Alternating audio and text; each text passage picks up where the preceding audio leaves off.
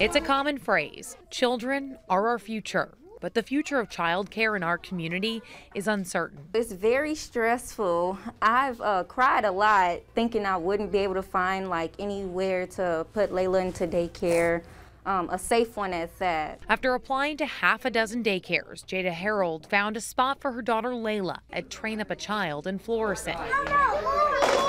But there's a wait list, and the daycare is at about half the capacity they're licensed for. That is truly because of staffing. The executive director says finding staff to teach our children is a huge hurdle, not just in the St. Louis region, but across the country. So many places, including myself, may have to think about closing because we can't staff properly. It's why she and others are asking St. Louis County leaders to use ARPA funds for 2 existing programs to help retain and hire more educators. We just need funding. Like, our teachers are leaving the classrooms to go to Starbucks. Mackenzie Grayson works with Gateway Early Childhood Alliance. She says the latest data shows the average pay for child care workers is $11.65 an hour. Right now, we're literally just fighting to keep somebody in the classroom. Without public funding, the other option to raise wages is increasing the cost for parents.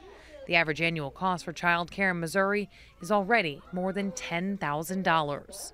And that's if a parent can find someone with an opening. If I don't have anybody to watch my child, I can't go to work. So the original request was for more than $20 million of that ARPA funding. The bill that's been introduced by Councilwoman Lisa Clancy would set aside around $5 million for these child care programs.